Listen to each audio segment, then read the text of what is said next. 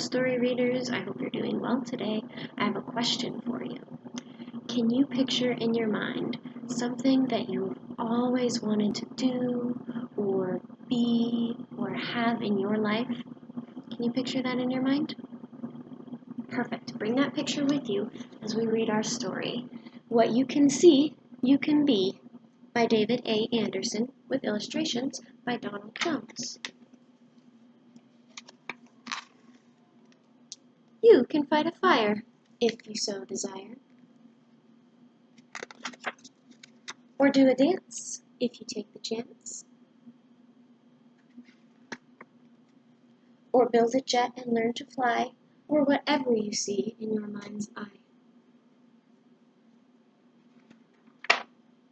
Because what you can see, you can be. Believe it's so, and it's true. It's just that easy. It's up to you.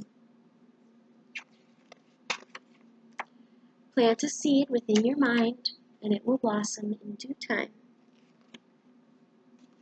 Because what you can see can be. It's very simple. Here's what to do. Now think of something good, because it will come true. You got your picture in your mind? Picture yourself having or being or doing whatever you desire today. Put the picture in a bubble and let it float away.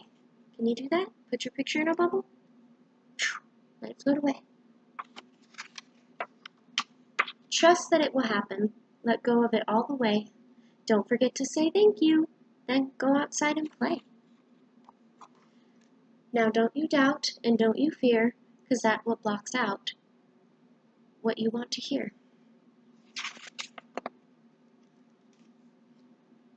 Just see it and believe it and claim it's already yours. Know that it will happen, and that opens all the doors. Remember, what you can see, you can be.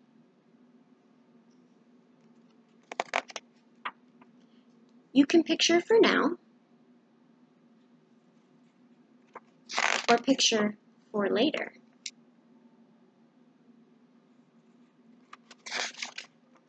For your mom or dad, or your pet alligator. But be careful in what you choose. Keep your thinking positive, and you'll never lose. Because what you can see will come to be. Knowing you can do this, you needn't worry or fear. Good will always guide you when you're quiet enough to hear.